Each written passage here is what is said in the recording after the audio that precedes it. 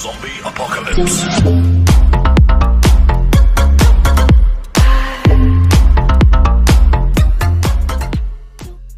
अस्सलाम वालेकुम गाइस, मेरा नाम है उसामा और आप देख रहे हो उसामा राजपूत यूट्यूब चैनल। तो किस आज के स्टॉक अंदर मैं आपके लिए ले आया हूँ एक trending Urdu poetry video editing का ट्यूटोरियल लेके। तो यहाँ पे किस मैं आपको एक डेमो पे लेकर के दिखा देता हूँ।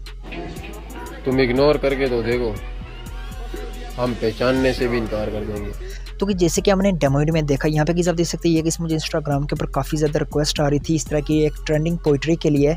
तो इसको किस आप किस तरीके से अपने मोबाइल के ऊपर क्रिएट करेंगे वो किस मैं आपको इस वीडियो के अंदर समझाऊंगा। सो वीडियो को किस आपने शुरू से लेकर अंत तक लाजमी देख लेना है।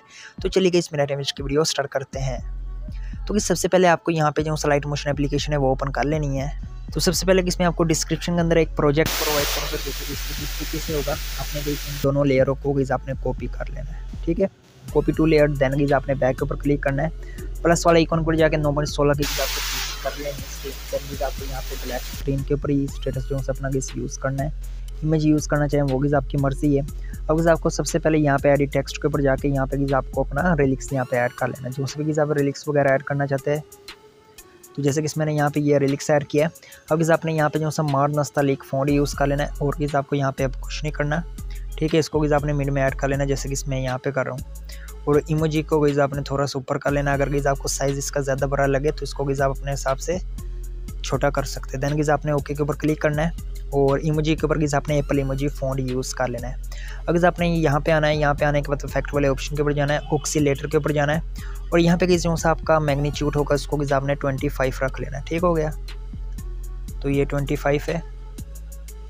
मिनिमाइज़ करना है, ये मोशन ब्लर के ऊपर जाना है और यहाँ से किस आपने इसको 4 कर लेना है, ठीक है। और उसके बाद किस आपने यहाँ से भी इसको माइनस के ऊपर जाना है, ठीक है। उसके बाद किस आपने यहाँ पे वेव वर्ब के ऊपर जाना है। यहाँ पे कि जो सी इसकी स्पेसिंग होगी वो किस आपको यहाँ पे 20 रख लेनी है। तो याद रहेगा इस आप इस स्टेटस को अकेला उर्दू के लिए नहीं, आप इस चाहें तो आप इंग्लिश लैंग्वेज के लिए भी आप इसको यूज़ कर सकते हैं, यानी कि इंग्लिश रिलिक्स के लिए। तो यहाँ पे जो सा वेव वर्ब हो चुका है। तो यहाँ पे किस हमें कुछ इस तरीके से इंटरफेस आएगा।